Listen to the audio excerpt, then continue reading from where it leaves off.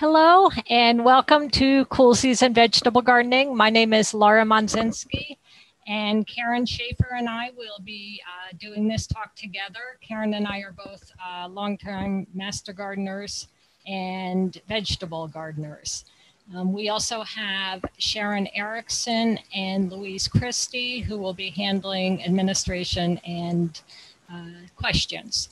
So, welcome, everybody. I'm sure we have a variety of people on the call. I'm sure we have some very experienced cool season gardeners who, like us, are always looking to learn something new. Gardening is an ongoing learning experience and an ongoing experiment.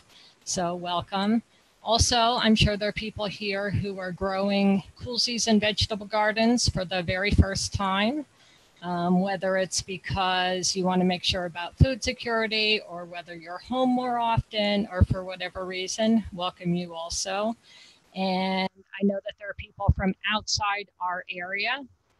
We will be focusing on Santa Clara County and the conditions and climate soil here.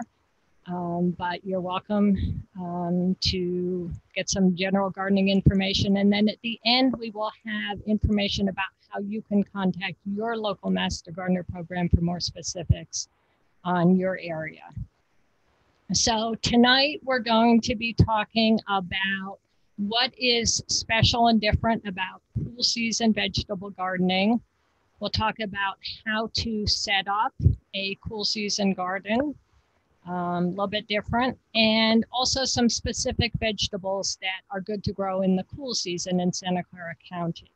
So we'll talk about what some of these vegetables are, how to grow them, how to care for them, how to harvest them, and what pests and diseases you might look out for with certain vegetables. So certain vegetables and classes of vegetables tend to have some of the same problems. So we will talk about that.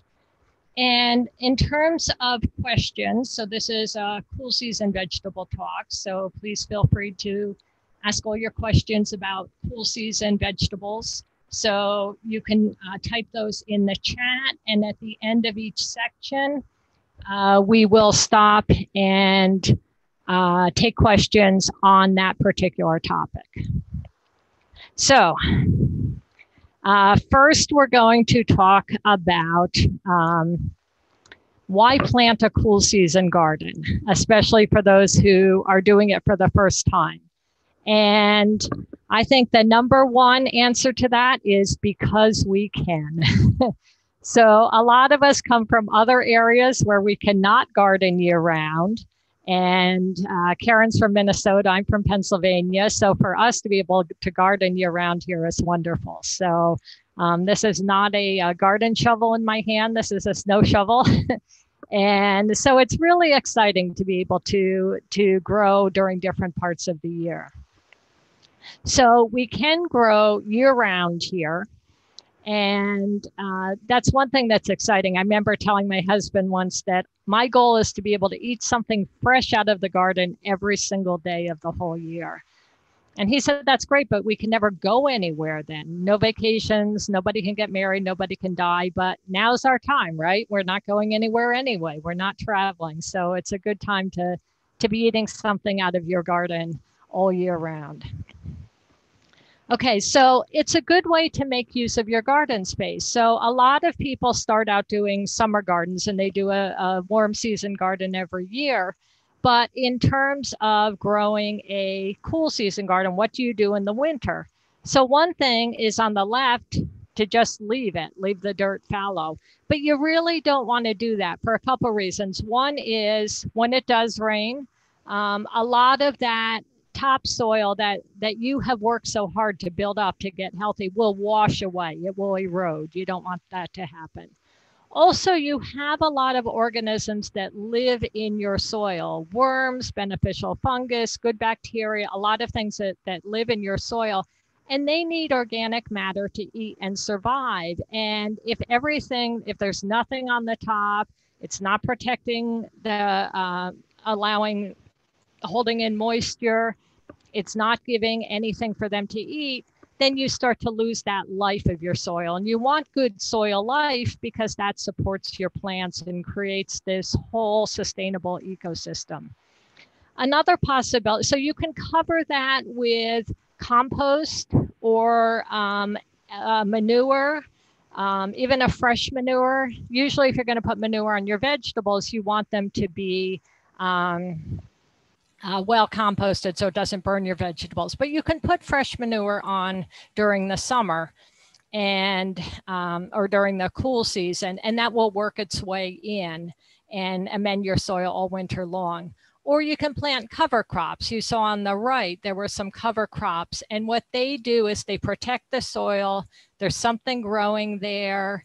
They can, and some of those will add nutrients such as nitrogen to the soil. So may as well, instead of those things, grow something that you can actually eat. So another benefit to growing in the cool season is nature helps with the watering. We put a lot of energy and a lot of time into watering our gardens. But in the winter, lots of times it will rain and that will take care of a lot of it for you. So you don't have to be out there with a hose a couple times a week. But you do need to keep an eye on it too, because we do have droughts and it may go long periods without receiving water. So just kind of keep an eye on it and make sure that it is getting enough water. If it's not getting enough for the rain, go ahead and water it. Also during the cool season, you have fewer pest diseases and weeds. That doesn't mean you don't have any. You will have to spend some time maintaining it. Looking out for pests and weeds, but you don't have nearly as many. You're not going to have a lot of aphids like you have during the summer.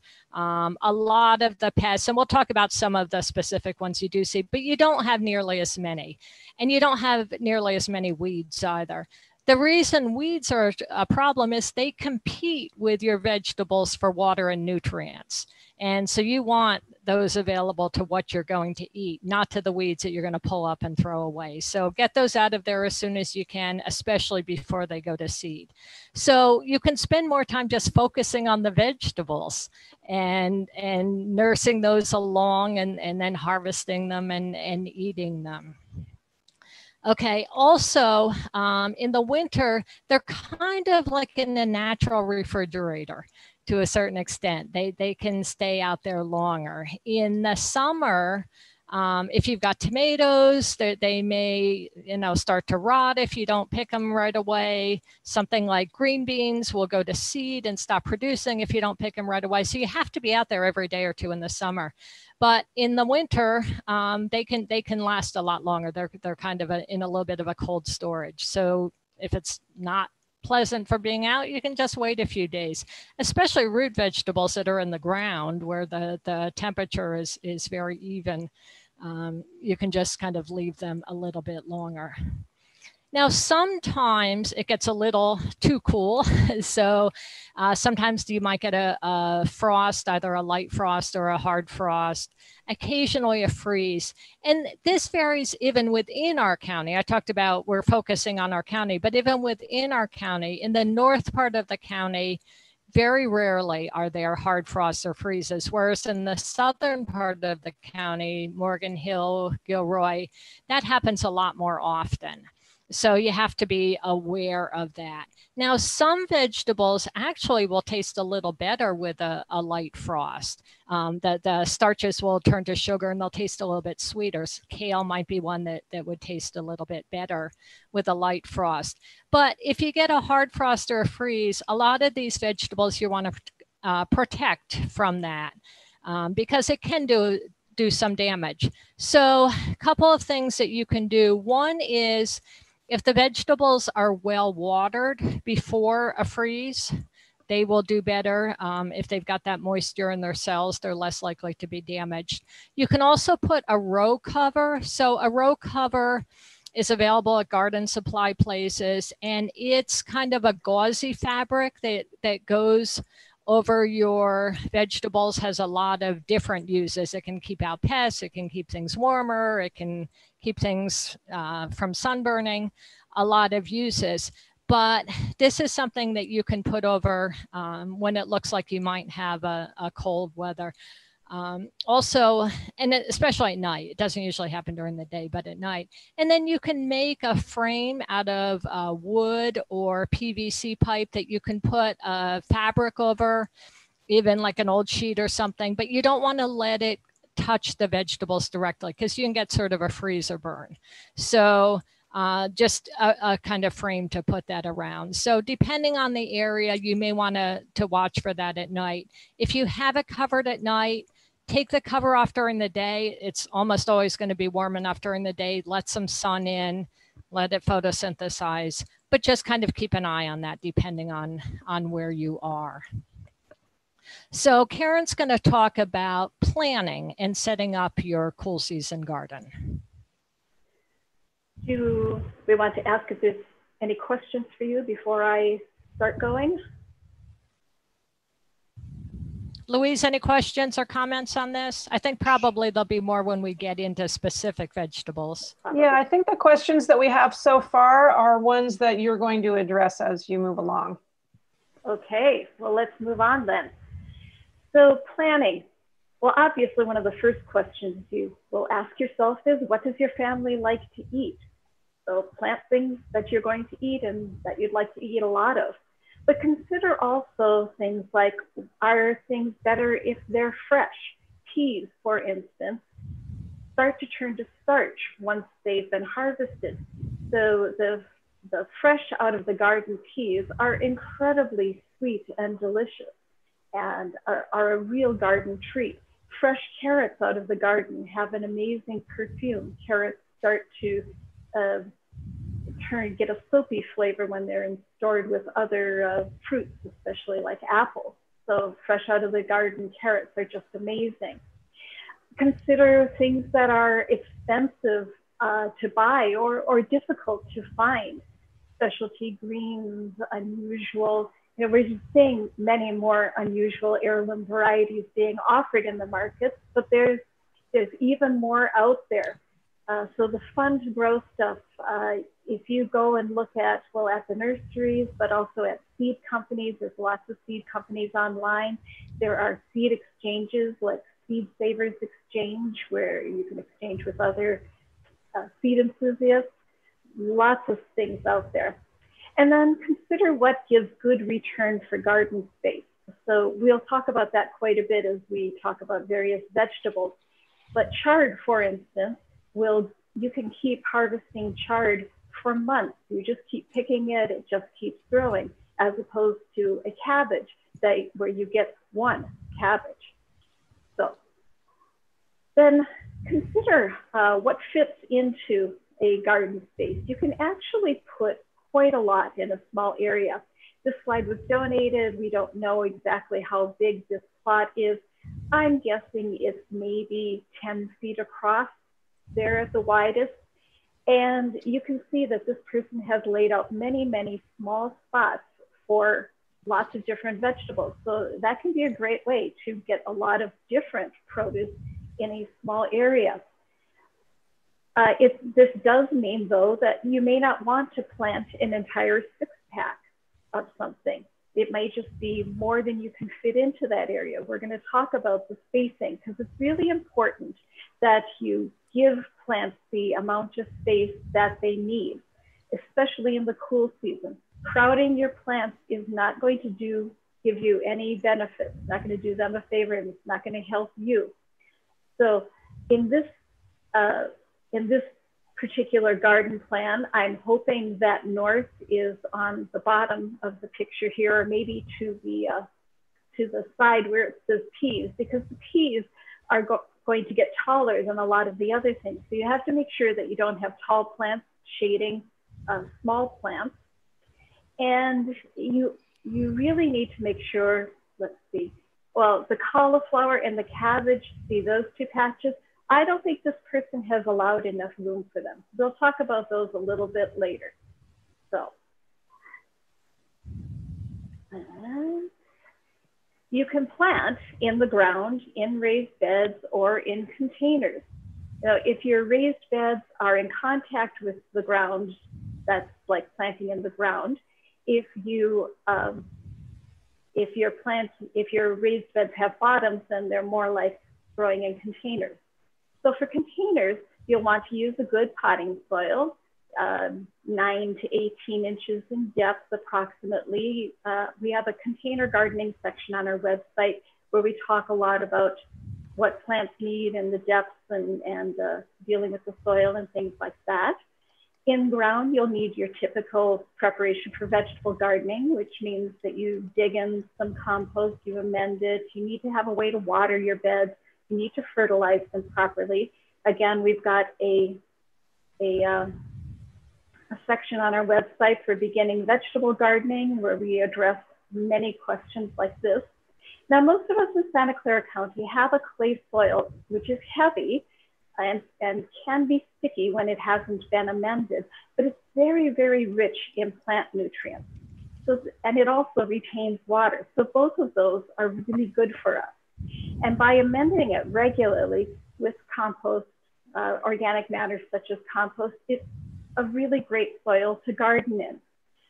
Santa Clara Composting, Home Composting Education site has lots of information about how to compost sources that are available to you. So do check that out. The only fertilizer, so assuming you have this wonderful clay soil, the only fertilizer you really need to add is nitrogen.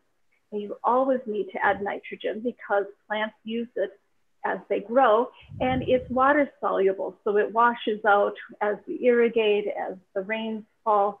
So every time you plant annual vegetables, spring, summer, fall, add a little nitrogen in some form, but don't add too much, especially if you're using a concentrated form of nitrogen, a product like Miracle Grow or something like that. It's very easy to over-fertilize. And so pay attention to their recommended applications. More is not always better. If excess nitrogen will result in too many leaves, not enough flowers, possibly small roots. It can also attract more insects because the plants will be growing very lush and fast. So just pay attention to what the recommended amount of nitrogen is. So now, the sun. So vegetables, there is no such thing as a low sun, low light vegetable. All vegetables need a lot of sun, at least 6 hours, preferably 8 hours. And I tell you, 8 hours in the winter is difficult to get because we just don't have that much sun in the winter. So in the summer, the sun is very high in the sky, and the days are long, so there's lots of sun to be had. In the winter, the sun is low in the sky, which means it's casting long shadows. And this means more shade from buildings, more shade from fences, more shade from trees, although maybe not more shade from deciduous trees. If you have a deciduous tree, the ones that drop their leaves, then you might have more sun. So pay attention to how much sun your garden area is getting. And you have to be honest with yourself because you can't fool the plants. They need full sun and they know how much sun that they're getting. If you're really not sure you're going to have enough, then focus on leafy greens.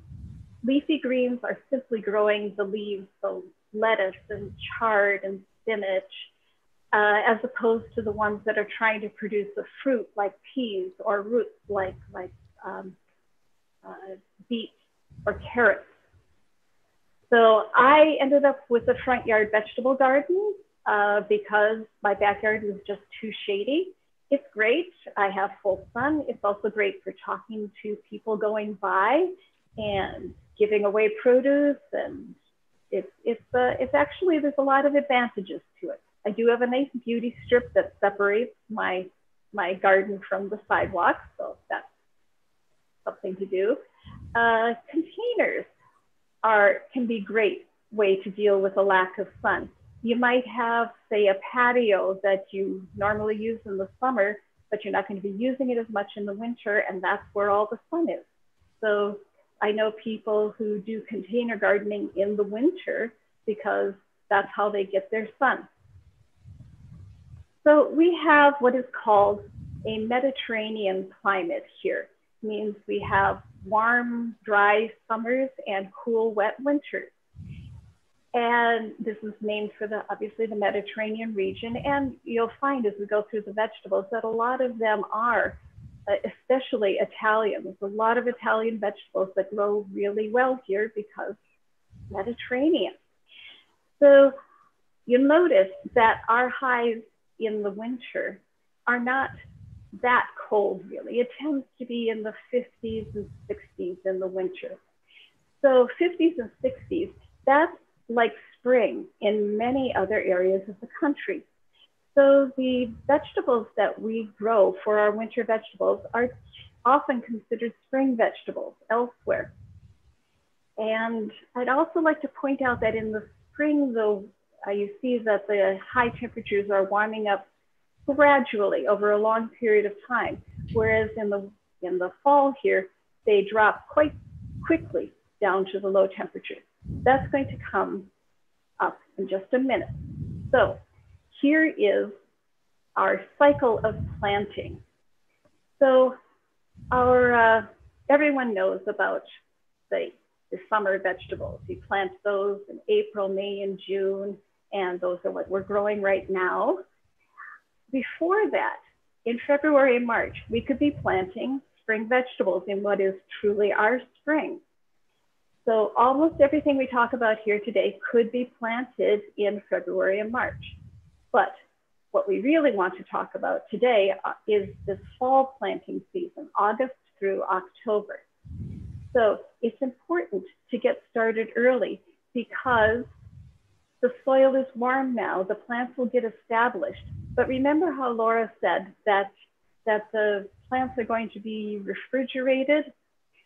As it cools down, they're going to start growing slower and slower and slower.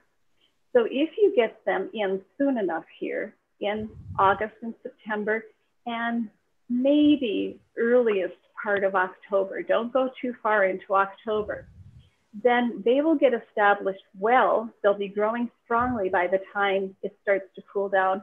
And then they'll just be waiting for you all winter long. It's really, really lovely. All right.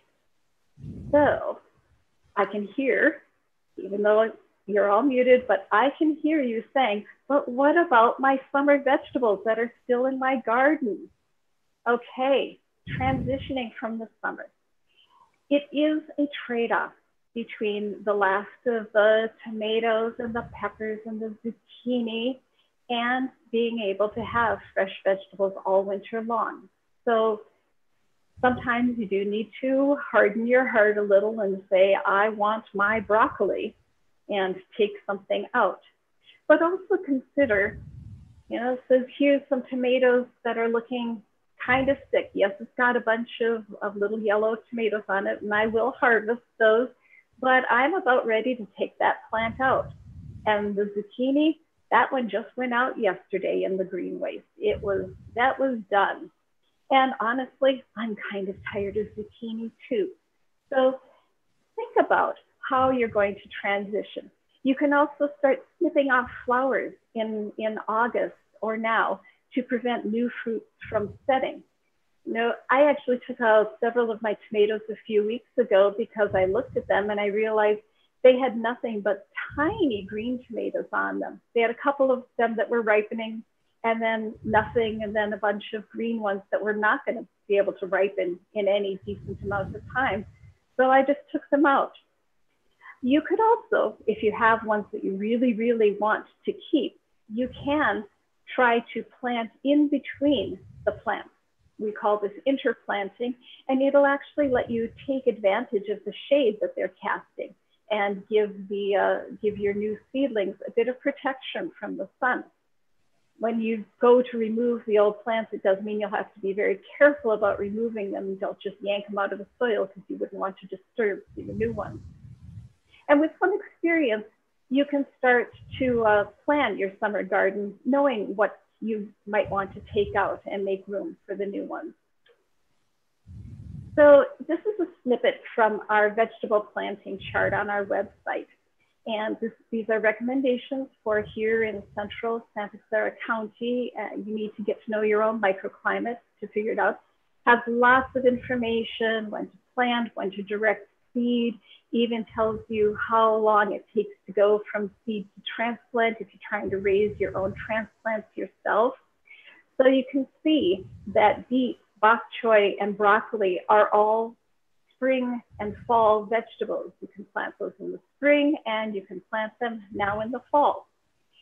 If you click on any one of those vegetables there, it will take you to a page that has lots of information about that vegetable. So if you clicked on tomato, it would take you to our page about tomatoes. And if you're having problems with your tomatoes, you can click on this pest management link here, and it'll take you to the UC Integrated Pest Management page, IPM for short, about tomatoes. There is so much on this website, so much information. If you're having problems with your tomatoes, if you know that you're having problems with a specific pest, like spider mites, you can look these up on this website and find out what to do, how to identify it, how to manage it. So if we clicked on, for instance, rats, you have this whole page about rats. It tells you how to manage those.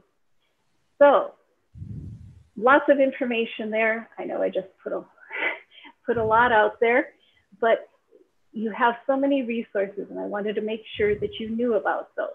All right, I'm going to hand you back to Laura here to start talking about cool season vegetables. Louise, were there any questions about that material? Yes, there are a few, and I'd especially, even though you may have covered some of this, I'd like you to reiterate about vegetables in the shade, because people are asking. Well, if you only have, you can try to grow leafy greens like lettuce, arugula, mustard greens, maybe chard, but even those are going to need at least 5 hours of sun. If you really have nothing but shade, you've got to find some place that gets sun, or else you grow some shade-loving ornamental plants. And the other question I think that would be really great if you could address is a little bit about preparing the soil or transitioning the soil from the summer bed to the fall bed, and also containers. How do I transition the soil in the container, like a half barrel where I had my tomatoes? After I pull them, what do I do with that soil to grow my winter crops in my half barrel? Well, again, we have lots of this information on our website, so that's definitely a place to go to remind yourself of what to do. But basically, if you're in the ground, add some more compost and add some fertilizer, some nitrogen. And in containers, you might want to add a little more fresh potting soil. You don't have to replace the potting soil entirely unless you had a disease. And you might need to add a little fertilizer at that point. Many potting soils do come with some fertilizer in them. So again, you don't want to over fertilize. So look at what is in your soil, and you may not need to add anything more. I also saw, there was another one about worm compost and soil. And if you need to use fertilizer, if you're using worm compost or vermicompost or worm castings, whatever you call it. So that's very much a fertilizer.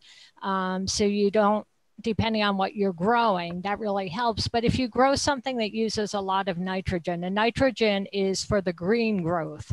So things that are mostly green, like a lot of these winter vegetables, lettuce, spinach, uses a lot of nitrogen, and it goes into the plant. We pull that off and we eat it. So we do need to replace that. So, if it's healthy with just the worm castings, that's fine. But some of these that are mostly green may benefit from some extra nitrogen, especially in a container, because if something's in the ground, it can put roots out, it can connect with beneficial fungus to get extra nutrients. But if it's in a container, especially once it's used up, that's kind of it. I do see one other soil related question that I wanted to just address real quickly or refer you. A question about all the smoke and ash going on right now. So we do have a monthly gardening tips newsletter that goes out on the first of every month. And on our webpage, on the front page, there's a link to that. And the first tip for September has to do with smoke and ash and how that might affect your garden. And there are links in that to studies that Sonoma County Cooperative Extension did after their fires a couple years ago. So I recommend you go read those because there's a bit to learn, and that's something that's affecting all of us right now. Okay, so I think I'm going to go on to the cool season vegetables. So what we're going to do here is look into some of the specific vegetables. And we'll be talking in families because vegetables that are in the same family tend to do well with the same growing conditions and get some of the same problems, pests and diseases. So we'll be talking about salad greens, lettuce, other greens that you may or may not have heard of or eaten or grown before. Peas, they can be planted in the fall and the early spring. Other greens, some things that you might not put in a salad, but you might cook up as greens.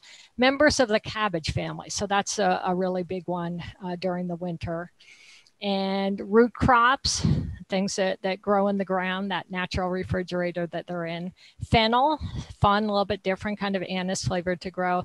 Fava beans, which can be grown as a cover crop in one of those first slides, or to eat, or a combination. When I plant fava beans, they're half for the soil and half for me. And then another thing to grow is alliums. And we're not really going to be talking about those because it's a little early to plant those. Usually around November 1st is when you would put those in. So we're not really going to talk about those. You'll notice one thing that is not on this list is winter squash.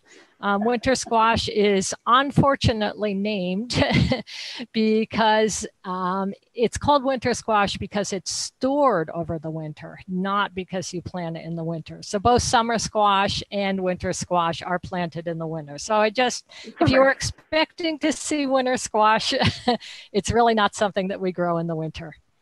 Okay, so let's get into some of the specifics. So lettuce. So many different kinds of lettuce, so many things you can do with lettuce. You can grow it in the summer, maybe, but it doesn't do as well. If you don't grow it in the summer, how are you going to have a salad with your tomatoes, right? But it tends to bolt quickly in the summer, meaning it goes to seed. So it puts up this seed head in the middle, and then the leaves, all the energy is going into the seeds and no longer into the leaves, and it's bitter. I did plant some this summer, partly because I wanted it to go to seed so I could have fresh seeds. So I did plant some. It was kind of bitter, so I didn't make salads, but I just put some on sandwiches and a little bit like that.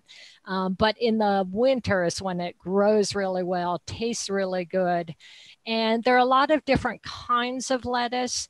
And so they're kind of like 4 different categories, but they're really kind of a continuum. So you have the head lettuce that grows a very specific head, like iceberg lettuce that you might see in the store that makes a firm head.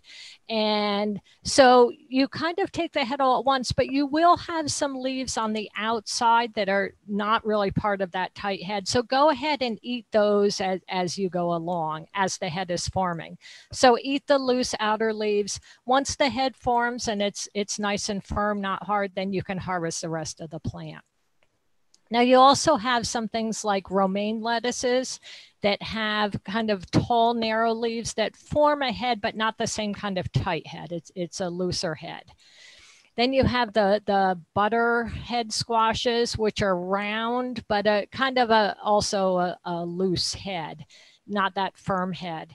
And then loose leaf lettuces, where it's, more kind of individual leaves, you never form a head. And those you just eat the leaves as it grows. So you take off the outer leaves, which are also the lower leaves, which are also the older leaves as they mature. And more leaves keep coming from the inside. So you just keep eating as it goes along. And then sometimes you can get seed mixes that have a few different kinds in there together. And they will have been chosen so that they're compatible, so that they have similar growth patterns, similar water needs, similar fertilizer needs. So a lot of different possibilities for lettuce. So, and a lot of different flavors. So kind of experiment different colors.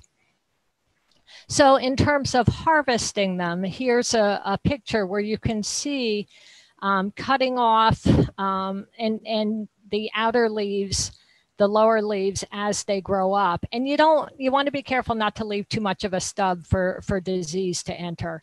And you can just keep eating all along and eat over the course of several weeks or a couple months with that same lettuce. So once it's kind of getting a little bit old, it will bolt.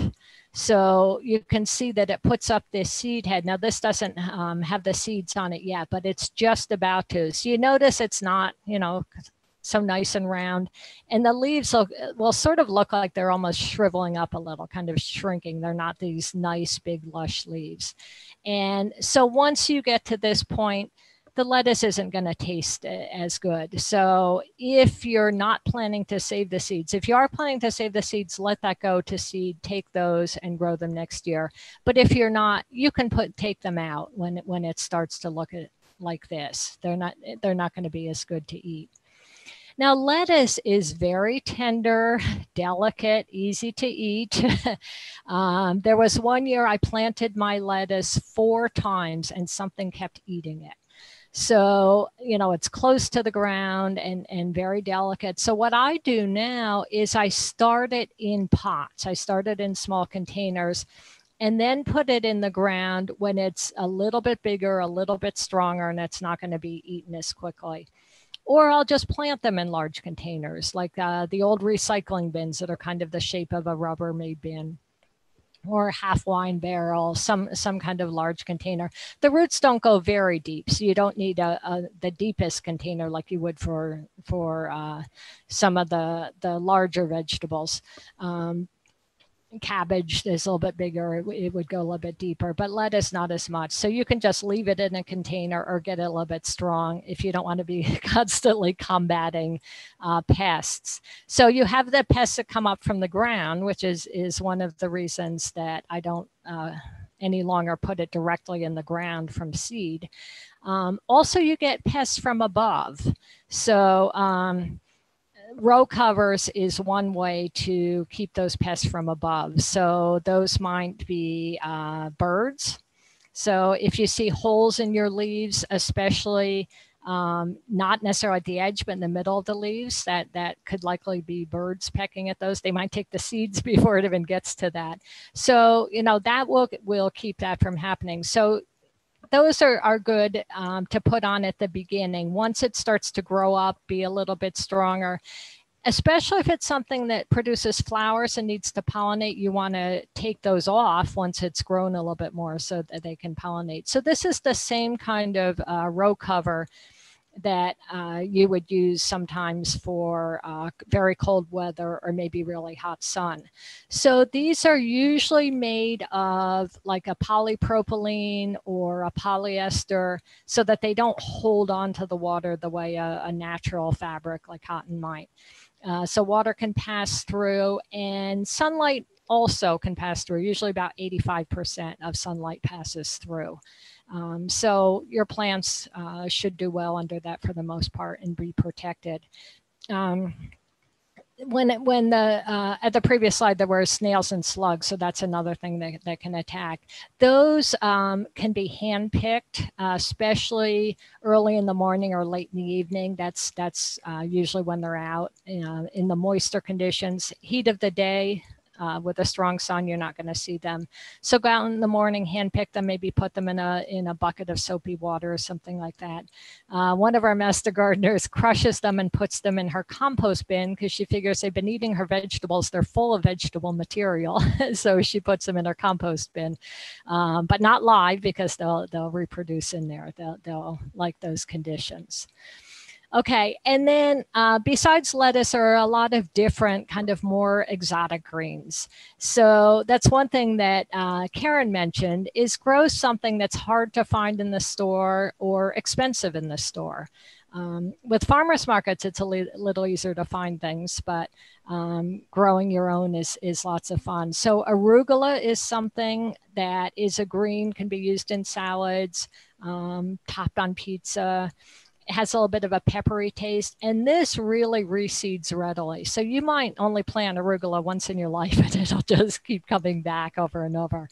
May or may not be where you want it, but it's really easy to grow. So there are times that maybe I don't get my cool season vegetable garden planted right away, but I always have arugula. There are certain things, I always have kale, always have arugula, always have spinach. There are certain things that keep going or reseed themselves. Okay, others are, these are some of the more unusual ones. Mosh is kind of a nutty green, delicious, but very small. So, you're kind of out there with the scissors clipping it. It's a bit of work, but people have tried it, usually think it's worth it. So some of these that are harder to find in the stores, grow them in your garden and just go pick them whenever you want and have something a little bit different. Another category of greens is the chicories, like radicchio. There's the Catalonia pugliese is an Italian chicory. A little bit different, really delicious. They have a little bit of, some people call it a bitter flavor. So you want to make sure you like that. Not everybody does, a lot of people do.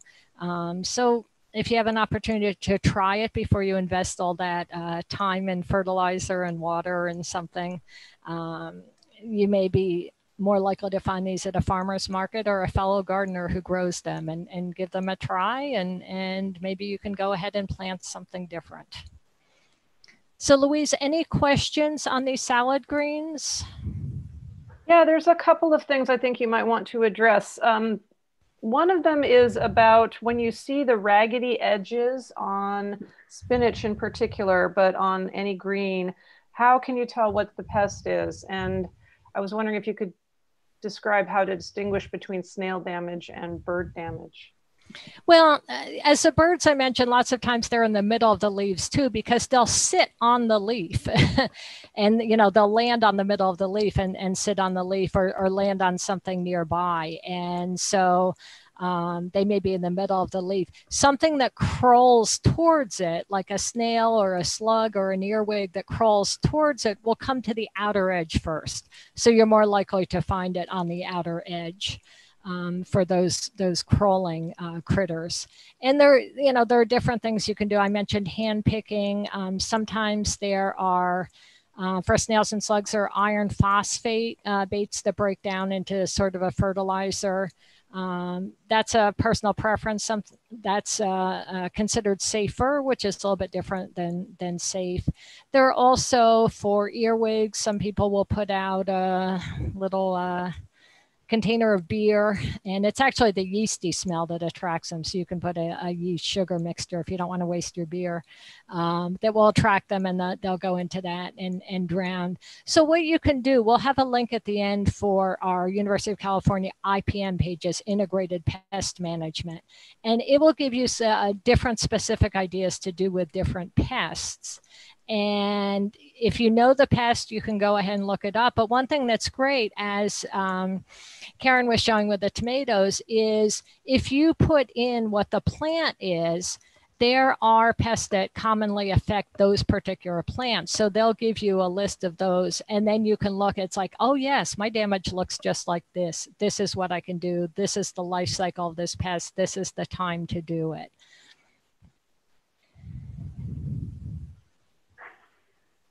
Okay, so we're ready to go on. I'm sorry, excuse me, I'm sorry. There was a little glitch in my internet, so I didn't catch the end of what Laura was saying. There are a couple more questions, if you don't mind, if we take some more now, or sure. Yeah, just a couple. Yeah. Yeah, so there's been a couple of questions about lettuce seed. People seem to be interested in saving the seed from their lettuce. someone says my summer lettuce has seeds forming on it now. Are those good for planting right now? Yes, I just picked some off of mine last week and I plan to plant them as soon as it's safe to breathe outside.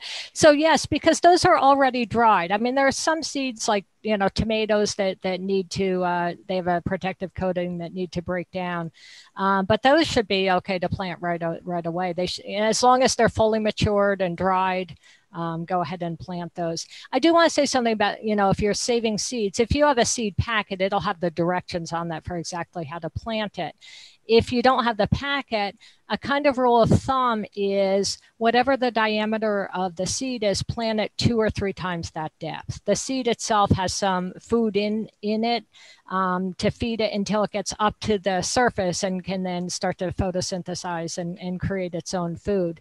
So, you think the bigger the seed, the more food it has in it, the deeper you can plant it. So that's kind of a rule of thumb with seeds. Another question was about doing a baby lettuce bed. What are your thoughts about that? Like a cut and come again, when you plant them together tightly as like a mesclun bed? Yeah, you can do that. With the cut and come, you want to leave maybe 3 or 4 inches between them. And it's not so much on the surface, it's underneath, because that's where they're getting their nutrients and waters, is underneath. So it may look okay on top, but you need room for the roots. If they get too crowded, they're going to be competing for, just a few. If you're doing head lettuce, you might want to do about, 10 inches apart. But usually those seeds are small. You might just spread them out. They come up really thick. Probably thinning them, you'll get better leaves on the plants that are remaining. Best way to do that is cut them at surface level with a pair of scissors, because if you try to pull them out, you're going to damage the roots that are intertwined with other roots. So you can do damage to plants that are remaining.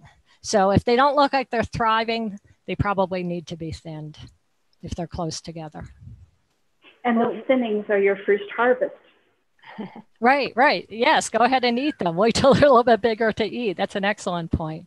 Yep. So I want Karen to start, and hopefully we'll have time. I love the questions. Thank you so very much. Okay, so let's talk about peas. Peas are one of my favorite winter vegetables to grow. As Laura mentioned, I'm from Minnesota, and in Minnesota, we go from blizzards to blazing sun with hardly any time in between. So growing spring, cool loving vegetables like peas can be a real challenge. So here, if you plant your peas soon enough, which means pretty much now, the production will start in December, typically. It might take a little bit of a pause during the coldest months if we're having a little bit of frost at night. It might nip the flowers, won't hurt the vines usually, might nip the flowers a bit. But whenever it gets warm enough, they'll start flowering again, and you'll just be getting peas all winter long. Typically, you'll get production through February or March. It's just fabulous. Now, peas do need some sort of support. If you're growing the tall ones that get 5 or 6 feet tall, you definitely need a trellis. But even the small ones that claim to be self-supporting, it's really much better to give them a little bit of support, because the pods are heavy as the peas start to develop. So if you don't have support on those low ones, the pods are heavy enough that they'll bend the plants towards the ground, where they're much more likely to get nibbled on by snails, or they get, these diseases happen. So it's really much better to give them some support, just a low support, and a tall support for the tall ones. Now, peas have tendrils. You can see in this picture here that they have tiny little tendrils that twine around, and they need something thin to cling to, as opposed to the beans. And yes, I know these are beans at the end of the season, and they're starting to turn yellow, but it lets you see very well how the entire stem of the bean is winding itself around the entire thing. So a bean can wind around quite a thick support, like these bamboo supports, whereas peas need something thin, like a tomato cage, like a wire, string even. You can use netting. There's quite a number of things, but it has to be thin enough. Uh, Peas are, the main problem we have with peas in this area is something called powdery mildew. And it honestly looks like somebody went out there with baby powder and sprinkled it on your leaves. It's called a mildew, but it actually doesn't like water. What it likes are warm, dry days and cool nights. When do we have warm, dry days? Well, in the early fall, that's not a problem, and in the spring. So you can plant peas in the spring, like in February or so, but when I was doing that here in my garden, what would happen is just as the peas were really starting to produce, bam, powdery mildew would hit, and that would be the end of them. So frustrating. So when I learned to plant peas in the fall, I'm in heaven. Now I have peas all winter long. Other possible problems with peas are slugs, snails, and birds nipping off the seedlings as they emerge from the soil. You can start peas in pots ahead of time. They're very easy to start in the ground, but you do have to keep an eye out for them, use some of the protections that Laura talked about, or you can start them in pots and transplant them. You don't want to start them very much ahead of time, 2-3 weeks is all, because they're going to be developing a root and they're going to be shooting up very quickly. So please give peas a try. It's so easy to start from seed yourself. Cabbage family. So yes, the cabbage family is one of the stars of the winter garden, and broccoli is the star of the cabbage family. The cabbage family, also called coletrops, brassicas, they love the cold weather. They often taste better when they've been touched by a bit of frost or cool weather, as Laura mentioned.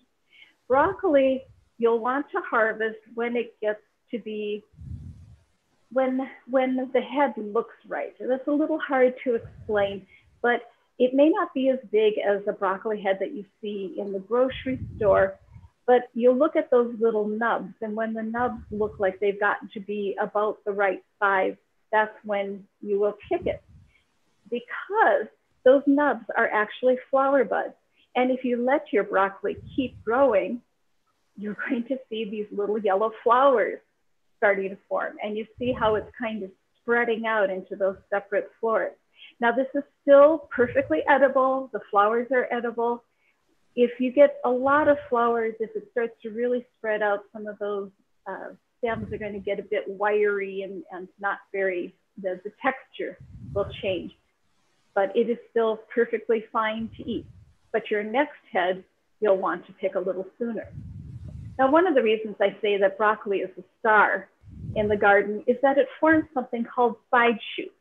So you see that dark spot in the center, that's where the main head was. You clip off that main head, and then everywhere where the leaf joins the stem, so the leaf axil, there's a little potential bud there. When the head above it is cut off, then that one starts to grow and you get these little side shoots. So they're like little mini heads of broccoli. They're selling them now often in the farmers markets, and it's just lovely. It's like you already have your broccoli into these small little florets for you. One of the problems that you might see for broccoli is the imported cabbage worm, which is the larva, the caterpillar of the imported cabbage butterfly. So those are those little white butterflies, kind of creamy yellow, whitish colored butterflies you see fluttering around, usually in pairs, usually looking for a place to lay their eggs. The caterpillar is this little velvety green caterpillar. Here it's in the middle of the leaf, but often you'll find it right on the rib of the leaf, laying right along the rib of it, which is a very good place for it to disguise itself. It can be kind of hard to spot. But when you see nibbles on the edges of the leaf, this is another thing to look for. You don't find slugs and snails so much on the cabbage family leaves. They may do it when they're really young and tender, but they quickly get to be rather tough for those. So when you see nibbles on larger leaves, it might be these guys. Now, personally, I like seeing those little butterflies fluttering around my garden, and I can spare some leaves as long as the plants are big enough. So I really only worry about these when the plants are quite young and the damage from them could easily just eliminate the plant altogether. So there are various things you can do. You can cover them with the row cover and simply prevent access to the plant. You can look for the eggs. So that little white dot in the lower right corner, that is one of the eggs that they lay, often on the top, sometimes underneath. So you may have to check both sides of the leaf. So that's something you can just brush that off, and that'll be it. You can also use something called BT, Bacillus thuringiensis, and it is a caterpillar killer, right as this says. This is one brand. It will kill any caterpillar, so obviously you'd want to be very careful about where you used it, because we like most caterpillars, right? We like the butterflies. But you can use this if for some reason you're not able to use some of these other possible controls. I will mention too that there is a pest that we've seen about 10 years ago. We saw a whole bunch of these come in, and they were really a problem for a year or two. And then they sort of went away, and we hardly saw them at all. So who knows, maybe a natural predator followed them in, maybe the conditions, maybe they have a boom and bust cycle. We don't quite know. But called Bagrata bugs. They're quite small. They're about 1/4 of an inch. So I have a picture here of it next to the harlequin bug, which is another stink bug. This harlequin bug is it's almost an inch. It's really quite large, and they're not so numerous. You'll see a few of them around at a time, but you usually don't see a whole flock of them. I don't know what a bunch of bugs is called. Maybe they're a bunch of bugs. So the Bagratas can do quite a bit of damage. So if you see that kind of damage, look for those little stink bugs. Hand pick them, remove susceptible plants. They're especially attracted to members of the cabbage and the mustard family, including alyssum, which many of us used to grow as a beneficial attractor in our winter gardens. But when we found that the Bagrata bugs loved the alyssum, I know I took all of mine out. So we don't know if that maybe is what helped, but just wanted to give you a little heads up about those. All right, so other members of the cabbage family, cauliflower. Cauliflower is fun to grow. It comes in these cool colors now, the purple. There's an orange one that I don't have pictured that's high in beta-carotene, so more nutritious.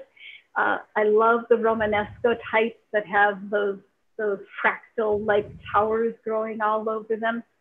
The thing about cauliflowers is that you only get one. They do not have side shoots the way broccoli does. And you can see from the picture on the right how big those leaves are. Those leaves are like 3 feet across, and every cauliflower plant needs 2 to 3 feet in distance. If it doesn't have enough room, it simply won't produce, or it'll just produce a tiny little head and is not worth growing. So unless you have the room, you're probably better off growing them by getting cauliflower at the market rather than growing your own. If you have the room, it's a lot of fun. If you have kids or grandkids, it's great. It's like a hidden treasure out in the garden, but you just have to decide if you've got the room to devote to it. Cabbage, the cabbage itself is another one. Again, look at those huge leaves. We usually only see that center part of the cabbage that looks small, like it wouldn't take up very much room. But like the cauliflower, it has 2 to 3 foot spread of these very, very large outer leaves that it needs. There are some mini ones available if you really want to grow your own cabbage, and the mini ones can be quite nice. They're just enough for 2 people for dinner. So consider that. Brussels sprouts honestly don't grow that well here. Many of us have tried, and many of us have been disappointed. you need to get them started early. They need to be in the ground in August or even in July in order to get growing big enough to actually make a tall stalk like this. What happens if you plant them now is they won't get very tall before they start to try to produce some of the buds. The other thing is that they often get just full of aphids, which is really nasty to have aphids inside your Brussels sprouts. Plus, the flavor just doesn't seem to be as good. And they grow them over on the coast, and that seems to be a better place to grow them in general than here. But if you want to give it a try, go for it. It's your garden. Have fun. Experiment. Maybe you'll find the right way to grow them. So finally, kohlrabi, an unusual one. Many people haven't heard of this before. They're small. It's hard to tell, I realize, from this picture, but they're about the size of a beet. They're very crisp and juicy. I like to eat them raw, like carrot and celery sticks. They just chop it up and crunch on them like that. And you can space them quite close together, about 6 inches apart. And the leaves are tender and tasty as well. Plus, they look so cool in the garden. I just think they look like little spaceships have landed in my garden. I love them, especially the purple one. Okay, so any questions on cabbage family or peas? Yes, so on peas, we got a question, which is now the right time to plant peas? Absolutely, absolutely. You could still plant them from seed. Okay, we got a question about seed saving with peas. Do peas cross-pollinate, so you shouldn't plant different varieties too close to each other, or not? Peas tend to be self-pollinated, but if you're being very careful, you would want to plant them a little bit apart from another plant. I mean, by a little bit apart, just a couple of feet away. Just don't have them growing right next to each other. In general, the flowers are self-pollinating, so it shouldn't be a problem. And we had a couple of questions that I think can be combined. One person says, only 2 of my cabbages formed heads last year. Why? And another person asked, said, the pollinators are not very active in the winter. Do we need to hand pollinate winter vegetables? Can you address those two? So most winter vegetables are not flowering ones. They aren't producing fruit, which is what we need the pollination for. So you think about it, peas and favas are about the only things that have flowers and then produce the fruit from them. All of the rest of these, we're eating the leaves, we're eating the stalk, we're eating the roots. So pollinators generally are not an issue for winter vegetables. The cabbage not producing, it might have been too crowded. They don't produce well if they're crowded. It might have needed a little more nitrogen. It might have been too shaded. If they don't have enough sun, they won't produce. So it's hard to say after the fact, but those are some of the things to think about. Okay, I think that's the main questions for this section. All right. Over to you, Laura. Okay, so we'll be talking about some of the other greens. And I noticed somebody asked a question about growing things in containers. Any of these vegetables can be grown in containers. Just make sure that it's big enough and deep enough for the roots. So bigger plants, bigger roots, smaller plants, smaller roots. But any of these vegetables we're talking about do great in containers. So chard is one very popular thing to grow in your garden. It's very easy to grow. Very versatile using it. You'll notice it has these stems and then the leaves, and if they get a little bit bigger, the stems are kind of a texture from the leaves. So if you're cooking them, you might want to put the stems in first and then the leaves to make them balance, or use leaves in salad and stems in stir fry, or the whole thing. I mean, there's a lot you can do with them. And they come in all different colors, white or red, or you can get rainbow mixed. They are very closely related to the beetle almost the same thing, except it doesn't have that root that you eat. And this is something you pick, and the outer leaves, the more mature ones, as you go along, more leaves keep coming up in the middle. So you don't have to wait and harvest an entire plant. You can eat as you go along. Just make sure to leave enough leaves still on the plant with anything that you're picking from the outside, that it can still photosynthesize and get more energy so that it can continue to put out more leaves. So there are a couple pests that you want to watch out with for chard. One is the charred leaf miner, and you see the same thing with beets. So you see this kind of curly path going through the leaf. That's actually inside the tissue of the leaf. So what happens is you have this little leaf miner. And citrus gets a different leaf miner. You may have seen this pattern on especially newer leaves of citrus plants. But the charred leaf miner, the leaf miner that attacks chard and beets and sometimes spinach, this insect will lay its eggs inside the leaf, and then they hatch, the larvae kind of crawl out through the leaf. So even if you wanted to spray it with something, you couldn't, because it's inside the leaf, within the tissues. So this is something, if it's just a little bit, you can just tear that part off, use the rest of the leaf, no problem whatsoever. Usually it doesn't get too bad. If it does, and there's a lot of infestation there, don't throw that infested part in the compost, because it'll hatch and continue in your garden. So, throw that out. You might also see some of those eggs, the lower left, on the underside of the leaf. So that's one thing to really watch out with for pests when you're checking with pests. Most of them you find on the underside of the leaves. So be sure to turn the leaf over and look underneath. Another thing that you can get on chard are aphids. And you'll notice maybe in your garden, if you're out kind of observing what's going on in there, that you have different colored aphids on different vegetables. So different ones, sometimes gray aphids, sometimes black aphids, different varieties of aphids are attracted to different vegetables. So you don't find them kind of mixed on there.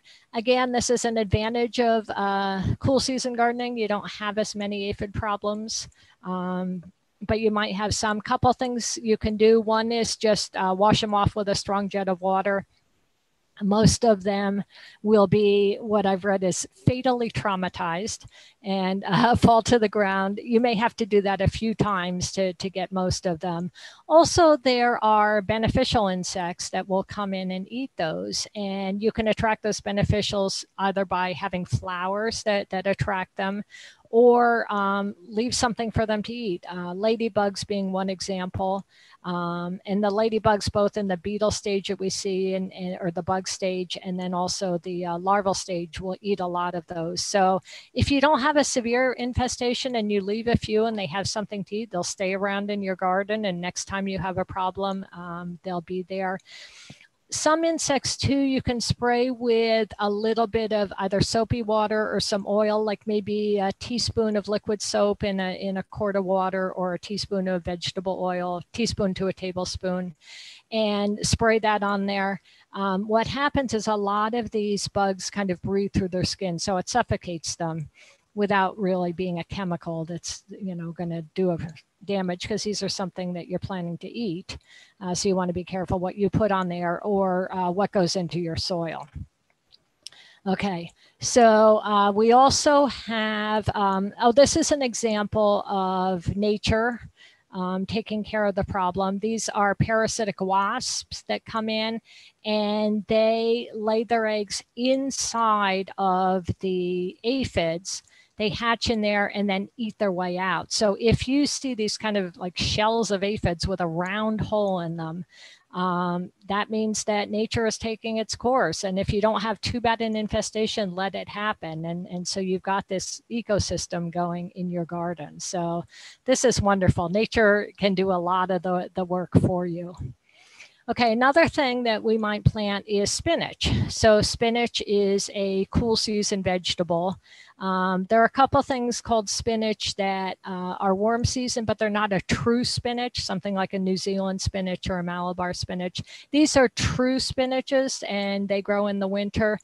They don't seem to be as tender and juicy and easy to eat as a lettuce is. So they're a little bit stronger, a little bit tougher leaves, so they're not as susceptible to some of the pests. If you're growing spinach, you can eat it raw. You can throw a few in a smoothie or vegetable juice. You can cook them. Put some in lasagna or in a stir fry, or even just sauteed them or something like that, boil them. Keep in mind, if you haven't done that before, that it really cooks down a lot. So you might pick a whole big colander of spinach and then you'll get like a cup of cooked spinach. So plant more than you think you're going to need if you're going to be cooking it. It looks like more than it turns out to be when you cook it down. So these are another one where you can eat the outer leaves as they grow, and more shoots will come up from the beginning, so you can keep going. You can also do what we call succession planting. So if you want to eat them over a longer period of season, maybe plant more seeds every week or every 2 weeks. And that way you can keep harvesting it over a longer period of time. Okay, kale is another good one, and out of your garden, it's probably more nutritious than it would be deep fried and salted in a cellophane bag. But this has been a very, very popular one over the last few years. I have kale. Somebody gave me a kale plant in a 1-gallon pot about 15 years ago, and I am still eating from that same plant. Have not replanted it. What I do is after it gets bigger, a little bit taller, maybe starts to branch, it looks like it's going to start to form seeds, is I'll cut off a piece of it, maybe a foot and a half from the top, take some of the lower leaves off so those nodes can form roots, and stick it in back in a pot. I grow them in 5-gallon pots. Now, these do grow year round, but during the summer, they get so many pests that they're pretty much inedible. You look at the bottom of the leaves and it's full of aphids and mealybugs and giant whiteflies and all sorts of things. So I don't put it right in my garden. I put it a little bit away from the garden in pots, and I kind of have that as my decoy plant. It attracts a lot of the pests and keeps them away from the rest of the garden. So I'll just maybe plant 6 new ones from cuttings from the first one every year. And I've got that going all the time. And I eat it all winter. It's there all summer, but I eat it in the winter. I've also been planting a couple times last couple of years, collard greens, very similar to this. But I noticed that the harlequin bugs that Karen was showing really just love those collard greens. They didn't really bother the kale next to it. So I think I'm going to give them 1 more year and hopefully they won't have so many problems. So here's how harvesting the kale, same with the other greens. Take the lower outer leaves first. They've been growing longer. And this is also what I do when I'm re-rooting them. And I just take some off the bottom and stick it in, because the roots will grow from those nodes. And just kind of keep going and all year round, or like with mine for 15 years. So that it's very versatile. You can cook it a lot of different ways. Also, another one is mustard. So this giant red mustard, I first discovered this up at Gamble Gardens in Palo Alto and was struck by the beauty. These leaves get to about 1.5 feet long, and they have kind of a horseradish flavor to them. So I like to put them on a sandwich, and they kind of take the place of both lettuce and horseradish. They've got that kind of bite. And they will, at the end of the season, they'll put up a seed head, so you can take those seeds and replant them. So just something a little bit different. And then you have a lot of the Asian greens, which would be in this category. And these are, you don't have to go to an Asian market anymore. You can find these in a lot of different places. Bok choy, pak choy, tatsoi, all these different vegetables. Again, they can be eaten raw. They can be used in stir fries, very versatile. And they're becoming more common, especially with the proliferation of farmers markets. It's a lot easier to find these and get more variety in your diet. Any quick questions on those before Karen talks about root vegetables? Yeah, one question is about Malabar spinach. Can you grow it through the winter? Yes, and I do that with my New Zealand spinach. And Karen and I had a conversation about that. She said, "But that's a warm season vegetable." I said, "I grow it all cool season, and eat it all winter long." So, yeah, I mean, if it grows, great. You know, mine grows well in the winter because I don't water it, but it gets the rain in the winter. So just give it a try. That's the one fun thing about gardening is it's like an ongoing experiment. So give it a try, and if it works, fine. If not, oh well. But it probably will grow. One interesting question was, are cabbage and cauliflower leaves typically eaten? And I'm kind of wondering, why aren't they just like kale? Because they're tough. So we've developed all parts of the cabbage family to eat, but we've specialized in them. So kale and the cabbage itself are more tender, but those outer leaves are quite tough, and so not as pleasant to eat. So you could eat them. I mean, if you were in a starvation situation, yes, you could eat them. I have one more question I'd like to ask about the cabbages, even though it's a little behind. What would cause a cabbage plant not to make a head? Well, if it doesn't have enough sun, if it is too crowded, if it was planted too late, so it just ends up going to seed, if it doesn't have enough fertilizer, so a number of things. Great. I would just like to answer one more question that I've been seeing a lot. People are asking a lot about seeds. So some of these plants put up seeds. So you want to, wait till the seed is mature to take it off. So most of these, it would be, kind of dry up a little bit brown, a little hard. If it's still soft and green, it's not mature. So once it's mature, then it's best to wait and take it off then. And if it's mature, it's ready to plant at any time. I will add that it takes surprisingly long sometimes to go from flower to dry, mature seeds. So if you want to, say if you have some lettuce that you want to grow and it's growing where you plan to put your tomatoes in, it might take longer than you're expecting for that lettuce seed to dry. Yep. True. Yep. All right, so let's move on to root crops here. So beets can actually grow just fine in the summer as well, but in the winter, they won't bolt. They won't go to seed nearly as quickly as they will in the summer. And that's true for several of these others as well. So you can plant your beets now. They will start sizing up. And again, you can be harvesting them December, January, February. Probably in about March, when it starts to warm up, is when they will finally start to send up a flower stalk. And then you have to get them out of there fast because they'll get woody otherwise. So beets are very closely related to chard. As Laura said, we specialize. We grew this one especially for the nice plump root. But the leaves are edible, which many people don't realize. In my family, we loved beet greens. I think we weren't that fond of the beets themselves, but we all loved the beet greens.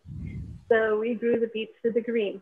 If you're going to harvest them, again, as Laura has said, you can't harvest all of those leaves at once, especially with the beets, because they are feeding those roots down underneath. So only take off some of the largest outermost ones, no more than a third of the leaves off of any one beet. You can also, though, if you're thinning them, you could take the thinnings entirely. So beet seeds are these really weird looking nubbly things. The chard looks just like this too. You can't tell the difference between them by looking at the seed. And the reason is that this is actually a seed cluster. This isn't a single seed. So I planted 2 seeds in this pot, and down in the lower left, you can see 2 seedlings have come up out of it.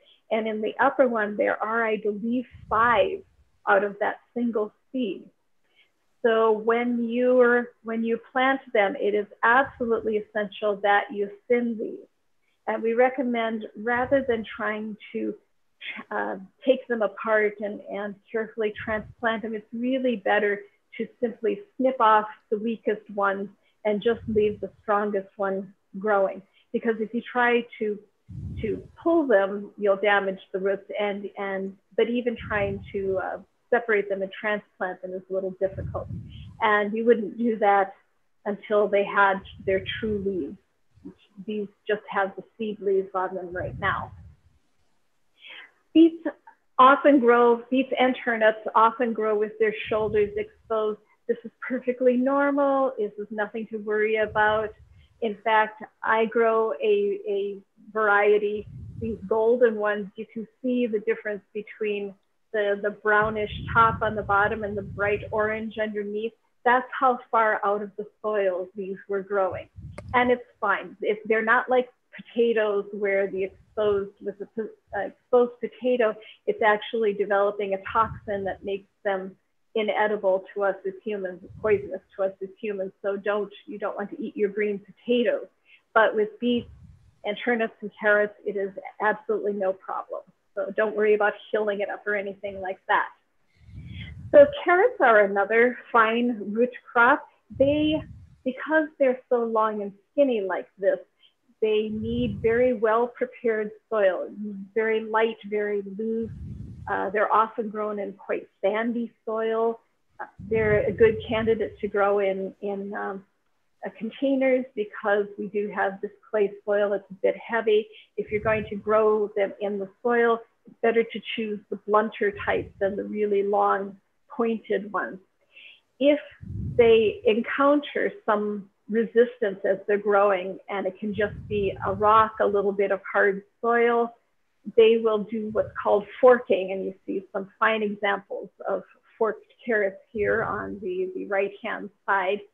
Forking happens anytime there's a damage to that root tip. So I've been seeing 6-packs of carrots available in nurseries for transplanting. So I was curious about this, and I tried growing some in 6-packs and transplanting them myself. So carrots look very wispy and tiny, and they look like you couldn't possibly transplant them. They're actually surprisingly tough, but the problem is that it does damage the root tip, and you end up with a huge number of these forked carrots. So we recommend in general against it. That said, I know gardeners who routinely thin their carrots and transplant those thinnings, and I would assume they could also transplant them from 6-packs, and they have the touch. So maybe it's just something that will come with practice if we feel like practicing. All right, so again, with beets and carrots, it is absolutely essential that they are thinned enough to the proper distance, because they won't produce a root, especially those big fat beets. But the carrots as well, they won't produce a root if they don't have enough room to grow. So you can't save every single seedling. All right. So other root crops, radishes, rutabagas, turnips. Radishes and turnips are very, very fast. And they're kind of an exception to this rule that things are refrigerated in the winter here and will last a long time.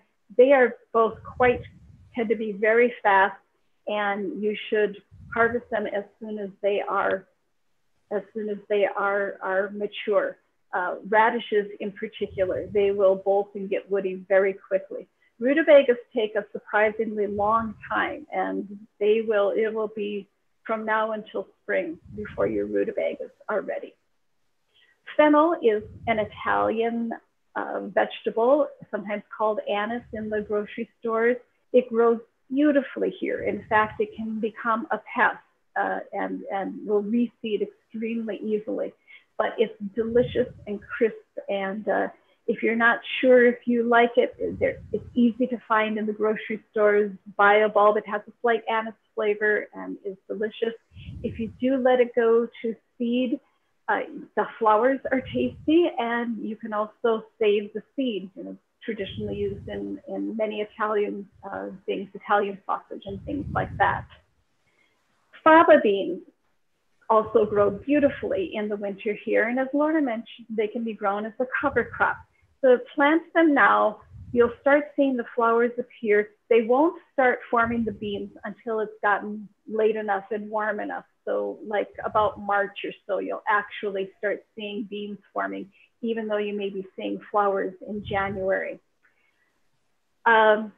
If you're going to grow them for the beans, that's great. Then you'll be harvesting them in the spring, and that's delicious. If you miss planting them here in the fall, you can also plant them in the spring. If you're growing them as a cover crop, both bay and peas are nitrogen fixers, a part of the legume family. And that means that they form these little white nodules there, and they are taking nitrogen from the air, from the atmosphere, and storing it in the plant roots. So that's one of the reasons they're often grown as a cover crop, as a green manure. The problem is that the height of their nitrogen acquisition is just as they flower and are about to start forming the seeds, because the seeds, the beans, are what they're storing that nitrogen for. They're going to use all of that nitrogen they stored to make the beans, which is why beans are so nutritious for us to eat also.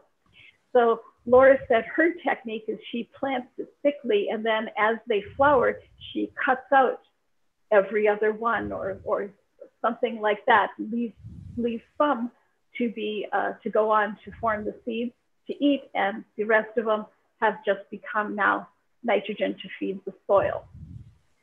So we highly recommend growing a cool season garden. We hope that we have inspired you. If you have questions, well, we'll take some additional questions now. Let me put up the slide with a bunch of information here. We have a garden health site on a section on our website, so please do look at that. Many other events that are listed.